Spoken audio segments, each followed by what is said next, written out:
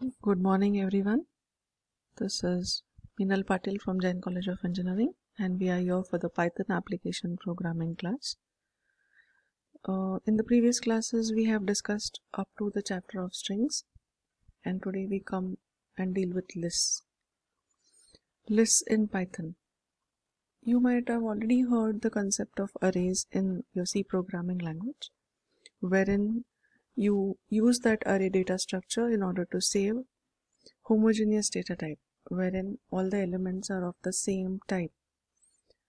So in lists in Python you will see that it's a similar structure. The only difference is that it is heterogeneous. Now what do we mean by a list? As you can see, it's a sequence of values that can be of any type. When I say any type, it means the data type. The data type can be an integer, it could be a string, or it could be another list in itself. And then whatever values we have in the list are called as elements or items. Ways to create a list, you can just check. Either we say give the name of the list equal to and give a parenthesis with the list function, or we initialize along with its values. When you put empty square brackets, it means an empty list. When you have the characters here, list equal to, so whenever it's a string you always enclose it in a single quote. Just now I told you regarding the heterogeneous data type. If you can look at this example, we have a string, we have a floating point value, we have an integer, and we have another list. All these items are part of this outer list that we have here. So when it comes to putting the syntax of a list, this is how you have it, wherein you have the expression and then empty list is expressed as empty square brackets. Let us move on. Lists are mutable. Now what do we mean by mutable? We had seen that whenever you are able to change the order of items or reassign the items in a list. This is what we mean by mutable. Point to note here, we have already discussed that string data type are an immutable type, wherein you can't reassign any character in the string. So if you look at this example here, we have taken numbers, which is a list which contains 16 and 7. We know that this is how we do indexing of a list, where indexing starts at 0. So here you're trying to assign the first index as value 9. That is, you're trying to modify whatever is there in first index position. Earlier it was 7. You're modifying and reassigning it to 9. Then when you go ahead and print the list, this is the output that you get. Lists are heterogeneous, as I mentioned. So you can see another example wherein we are having data types of different sorts.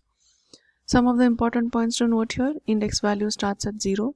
Only integer expression can be used as index. You cannot use a floating point value to denote an index here. I can't say I call it as numbers of 1.5. Either it should be 0 or it should be 1, and so on, right? Numbers. If you try to read or write any element that does not exist, you get an index error. That is, if I try to access here numbers of 2, it would definitely give me an index error because this list contains only 2 elements. If an index has negative value, it counts backward from the end of list. I shall elaborate more on this. Like in Python, you have a special feature where you can access this list even from the right end. Generally, we access arrays from the left end only, but in Python, you are even allowed to access it from the right end. Coming ahead, the in operator on lists. Here you can see we have worked with in operator earlier also, which checks the existence on the left hand side, which is there in the right hand side of the data type that you are checking it with, and it only returns true or false. So if you look at here, I have a list called names which contains these 3 elements. I am checking the existence of this particular name Neha in this list called names, and it says true because I have it existing in the list. Next I'm trying to check the name Ananya in this list. Even though it exists in the list here, the answer it gives me is false. What's the reason? We all know that Python is case sensitive,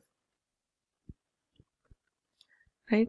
So this is the point we need to be careful about. Even though this exists here, it's case sensitive. Here you have a capital here, A, and the letter that you're checking has a small case. When it comes to traversing a list, here is an example where I have given you that A is a list. It contains all these elements. When you refer to it using positive indexing, A of 0 would refer to 5, A of 1 to 9, and so on. When it comes to negative indexing, it starts from the right end and you always start with -1. So it comes on -1, -2, -3, -4, and -5. So two examples given here. When you refer to positive indexing, it refers like this. When it's negative indices, you're starting from the right end. That's the reason the value being highlighted is 15. When it comes to list operations, we see two operations today. One is the plus, which is used for concatenation, and asterisk, which repeats a list given number of times. So if you look at this example, you can see I have two lists A and B, and then this is how you concatenate. One thing to remember during concatenation is the data types on both the sides of the plus operator should be same. That is, if you're having a list, it should have a list. If you're using it on a string, both the concatenation things data type that you have should be string. So finally you are printing it, and this is the result of concatenation. It just places it side by side, right? When it comes to the asterisk operator, whatever list you're having, whatever number of times you have specified here, that many times the elements of the list get repeated. So since the only element is 0 here, it is being repeated for 4 times. Here I have a list which contains 3 elements and you're doing asterisk 3. So this 1, 2, 3 elements are being repeated 3 times. When it comes to the list functions, these are the different functions you have on the list. So length, it tells me the number of elements in the list.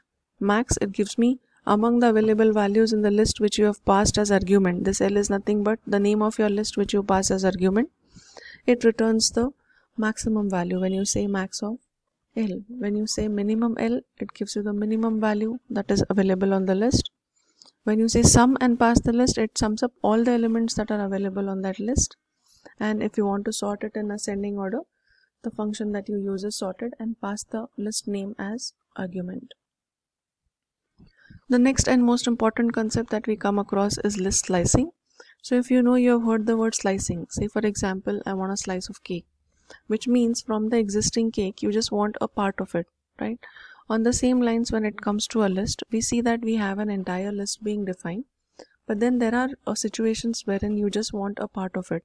So this is the syntax you can see when it comes to list slicing. You name the list, whatever the name of the list. I and J. I is referring to the index of the starting point from which you want to retrieve the values, and it includes it. That is, it is inclusive of this I value that you give.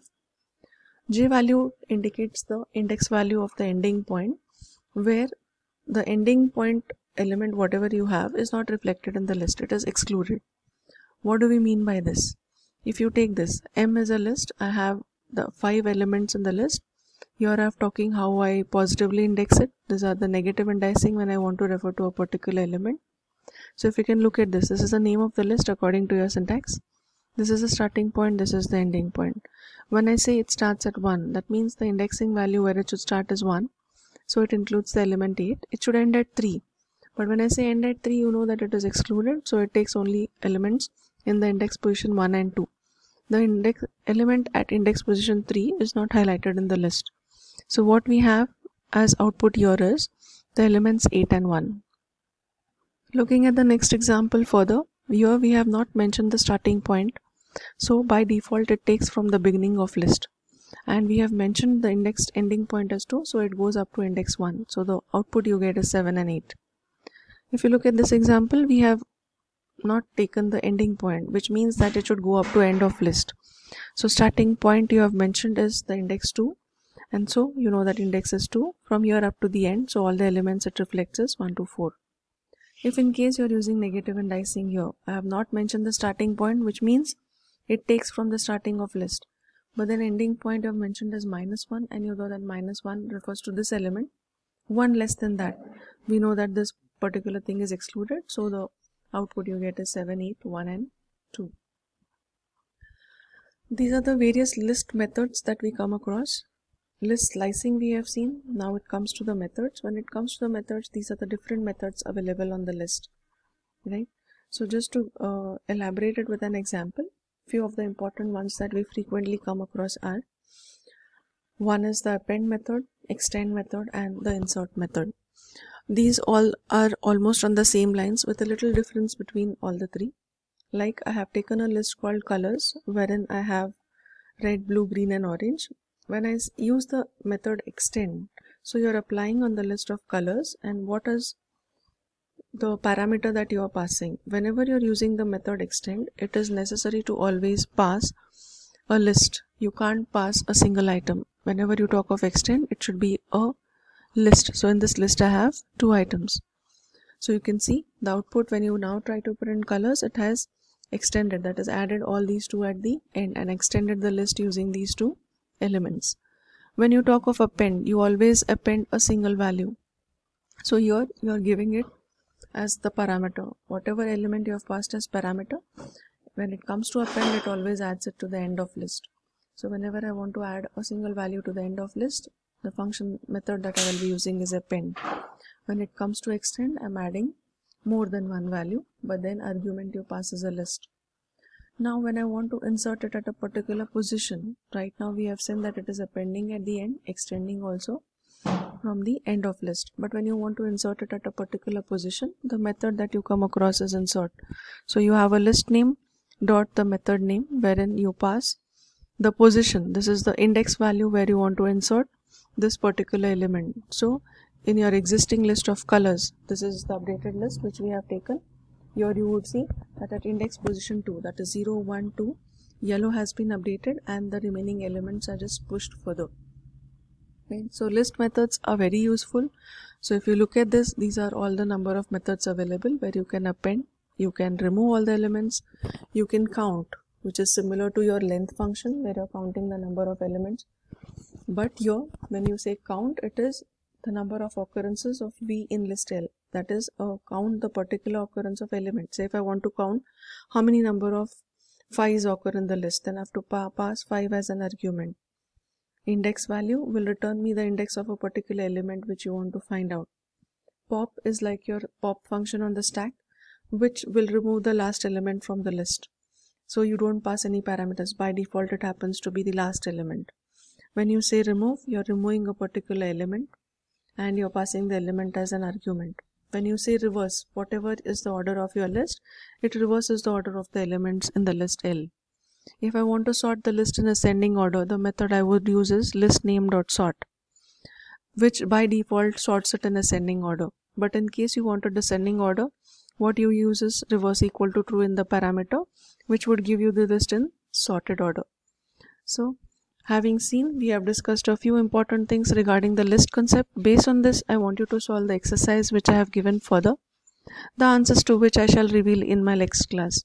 I want you to go through this video carefully, most of the important concepts being discussed with respect to a list.